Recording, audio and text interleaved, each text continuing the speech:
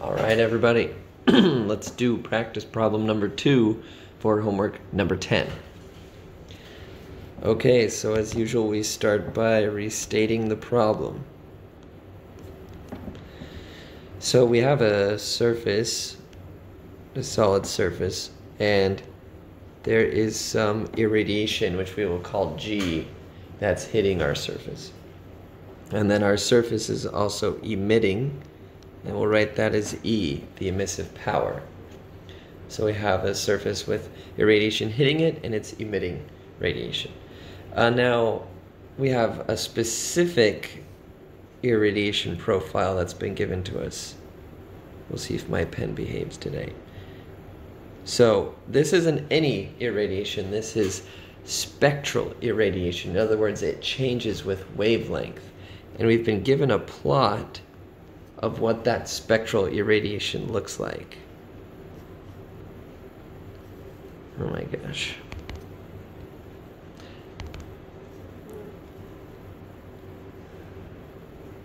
Okay, so here's the wavelength, and here is the spectral irradiation. So what we know is it's 0 from wavelengths of 0 to 2, and then it jumps up to 0.6, and is 0.6 after that. So that's how the irradiation changes with wavelength. So this irradiation is coming in, and it's got this wavelength dependence. Okay. Oh, I'm sorry. It's late. This is not the irradiation profile.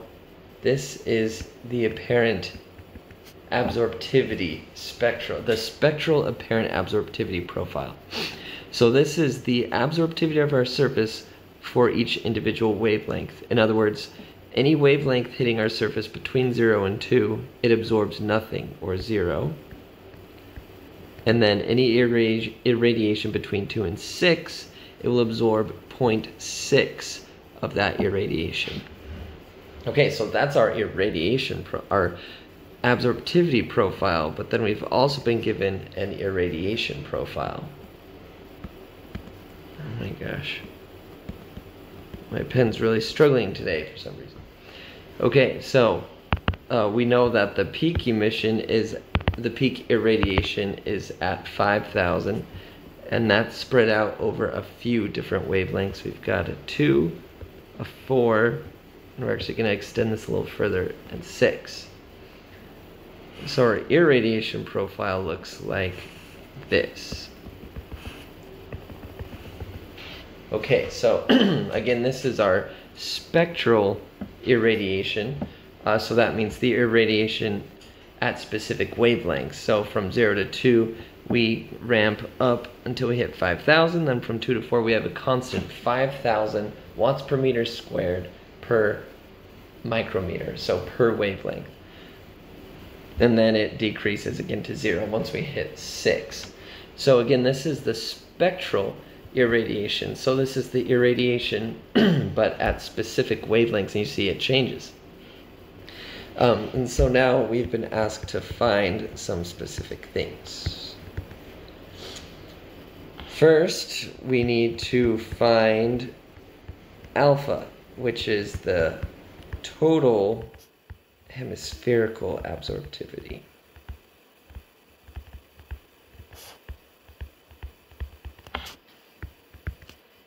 And then we need to find emissivity, being the total hemispherical emissivity.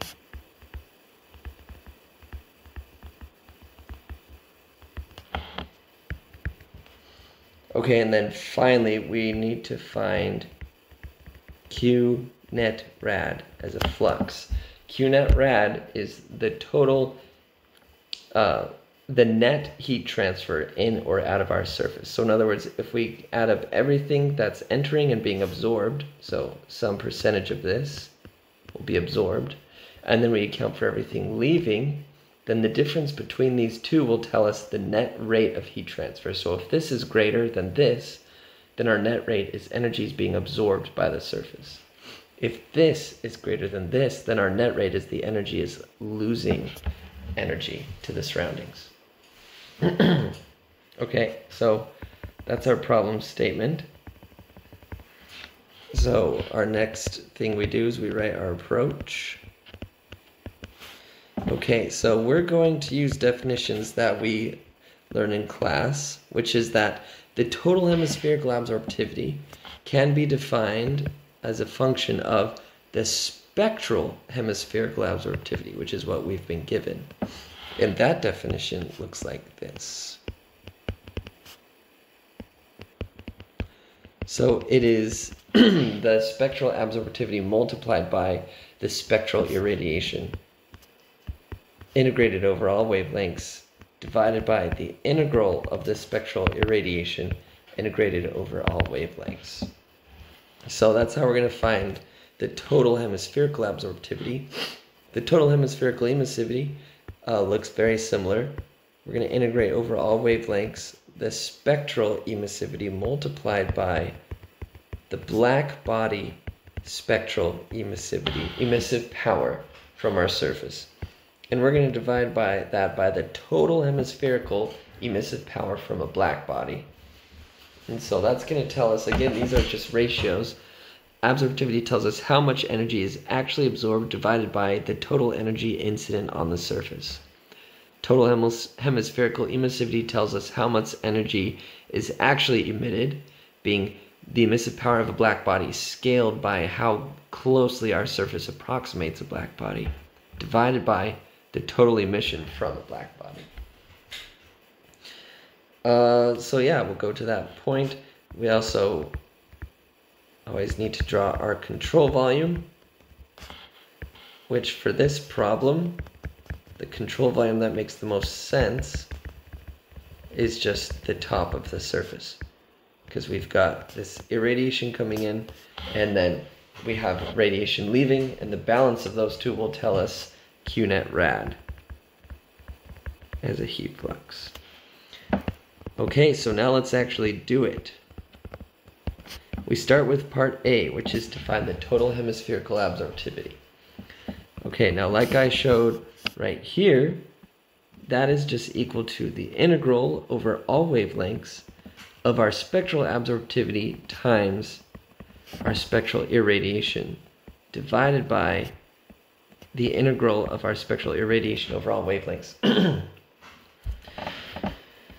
Okay, now something to note here is that this depends on our spectral irradiation profile. So that means what we're going to find, this alpha we're asked to find, will be specific to not just this spectral absorptivity, which would be the characteristic of the material. So this would be a material property. It also depends on the irradiation hitting the surface. So this doesn't depend on the material, right? This is what's hitting it.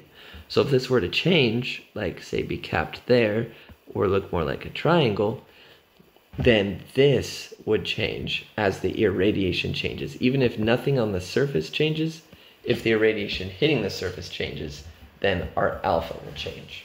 All right, I just wanted to point that out. Okay, so to really do the math, what we're going to do is break this up, this top part, into 3 different integrals. So first, we're going to do an integral from 0 to 2 microns. And now, the reason we're doing that is alpha right here is a constant between 0 and 2, a constant of 0. So because it's a constant, it comes out of this integral. So we have the spectral absorptivity between 0 and 2. Oh my goodness. Integrated by the spectral irradiation over the wavelengths. So now we're going to add that to, again, the next range, which goes from 2 to 4. And again, from 2 to 4, the spectral absorptivity is constant. And so it comes out of that integral, and we're just left with the integral of the spectral irradiation between 2 and 4. Finally, between 4 and 6, again, the spectral absorptivity is constant, right? It looks like this, just to draw it again where we can see it. The spectral absorptivity, 0.6, here's 2. That's really only the one we need.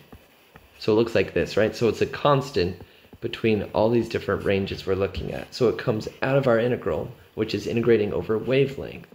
So because it's a constant, it just comes out of this integral.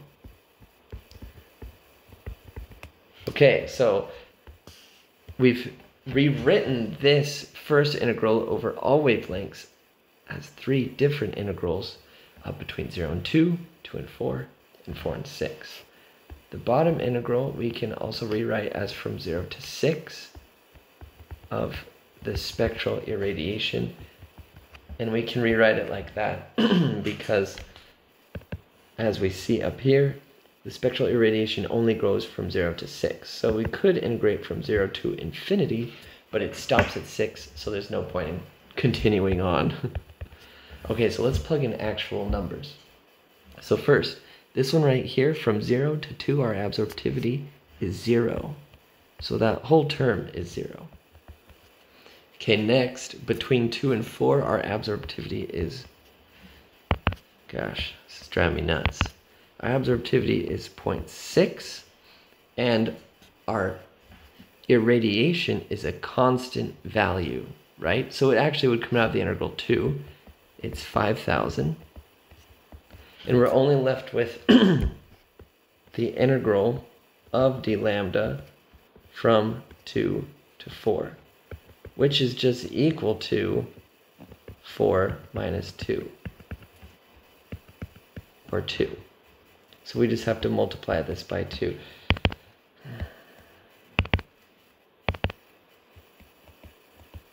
Okay, our last one, again, the spectral absorptivity is 0.6. Again, so now our irradiation, however, isn't a constant, but we can, remember, we're just trying to take the area under the curve, right, between 4 and 6 of this function. And so that's a triangle. One way we could find it is just by finding the area of this rectangle and dividing by 2. So that's, again, just 5,000 times 2 divided by 2, which leaves you only with 5,000. Okay, now we need to do the integral of over all wavelengths of our g function. So that would be the area under this whole entire curve, which specifically is just telling us the total amount of irradiation incident on the surface. All right, so we'll actually redraw this. Whoa, where did we go? We'll redraw this right here so that we can kind of add that up in our heads a little bit easier. So here's 2, here's 4, here's 6. It looks like this. Okay, so the easiest thing is first look at this box, which is 5,000 high, and it's 2 wavelengths wide. So that would be 10,000.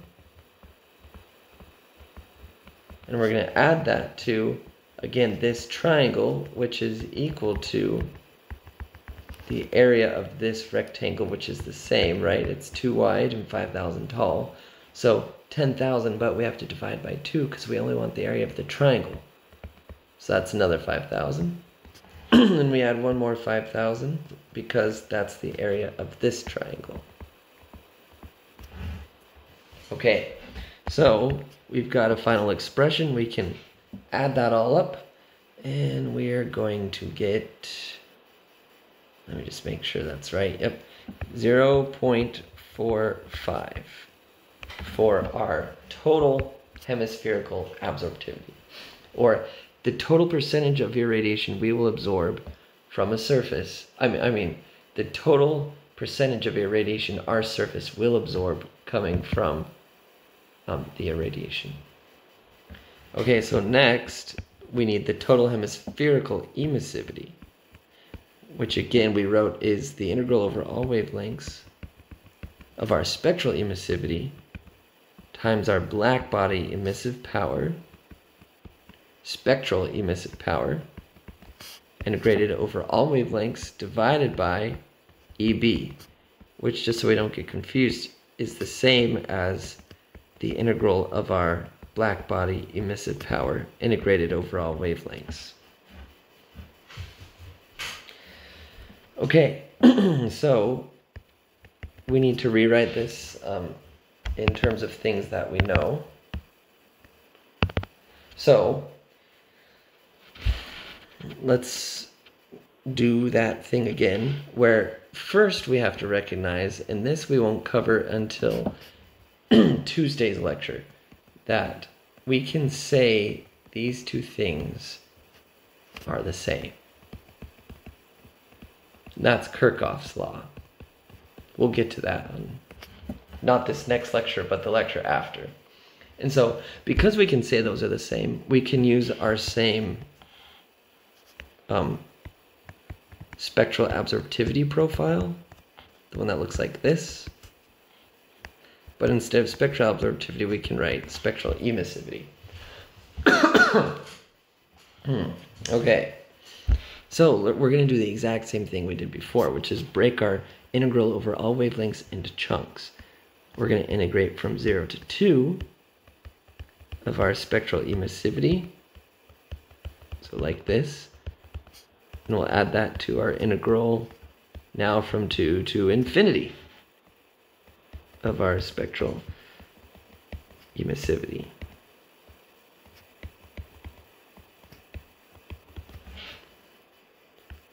Oops, that was my bad. And the whole thing's going to be divided by the emissive power of the black body. Okay, so let's do that. So first, this one, from 0 to 2, our emissivity, our spectral emissivity is 0. This term is 0, so that whole term becomes 0. Okay, now, here, from 2 to infinity, our spectral emissivity is a constant at 0.6. So it comes out of the integral. And we're left with the integral from 2 to infinity of the spectral emissive power. And that is divided by the black body total hemispherical emissive power. Okay, so that leaves us with 0.6 times 2 to infinity of the spectral emissive power of our black body divided by the total hemispherical emissive power of our black body. So this right here, you will recognize as the fractional function from 2 to infinity being the fraction of our emission that is in the range of interest, 2 to infinity, divided by the total emission. So it's our fractional function. From 2 to infinity, obviously we can't do from 2 to infinity. So instead, what we're going to do is say, well, that's the same as the fractional function from 0 to infinity minus the fractional function from 0 to 2. And you say, well, how do we find the fractional function from 0 to infinity? Well, the fractional function from 0 to infinity would be the total hemispherical emissive power. In other words, that has a value of 1. So all we have to do is find the fractional function from 0 to 2. So our wavelength would be 2. The temperature of our surface actually is already given. I believe it is 1000 Kelvin. So we multiply those together and get 2000 Kelvin, not Kevin. And then using table 12.2, we look up the fractional function, which is 0.0667. Okay, so our total hemispherical emissivity is 0.6 times 1 minus 0.0667. And when you run those numbers, you get 0.56.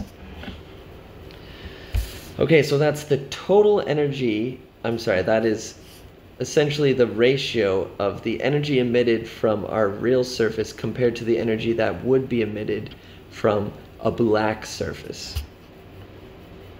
All right, so that leaves us with part C, specifically what is Q net rad, or is our surface losing or gaining heat, and at what rate?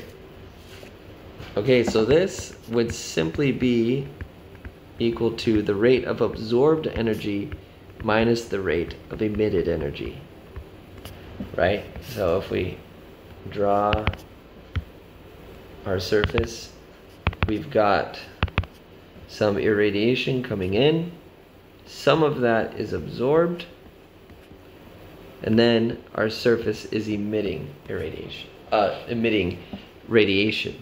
And so we can say Q net rad, which is the balance of the two, is going to be equal to what is absorbed, specifically this, minus what is emitted. Okay, but is there a different way we can write what is emitted? Because we don't necessarily know E, but we know the emissivity, the total hemispherical emissivity, and then we could write what the emissive power is for a black body, because we know an equation for that, the Stefan-Boltzmann law.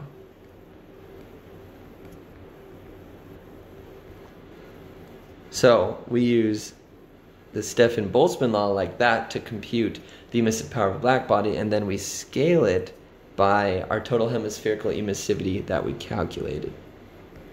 Okay, so we found alpha already, that was 0.45. And then G is the total incident irradiation. In other words, that would be adding up all of our spectral irradiation, which we actually have already done earlier on the bottom of our alpha equation. And I believe we got, oh my goodness, 20,000 watts per meter squared. So we're going to put that in right over here. We're going to subtract that from our emissivity, 0.56, times sigma times the temperature of our surface, 1000 Kelvin to the fourth. All right, when you do all that math, you get minus 22,751 watts per meter squared. Okay, so the question you gotta ask yourselves is, well, which way is heat going then? Well, you see here that absorbed in our equation was defined positive, and emitted was defined negative. In other words, we had said positive absorbed minus emitted. So if we ended up with a negative number, that means that heat is leaving our surface.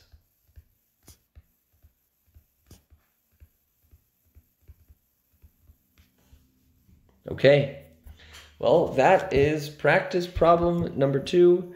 Thanks for watching. I hope this is making some sense. Radiation is a little confusing, but you can do it.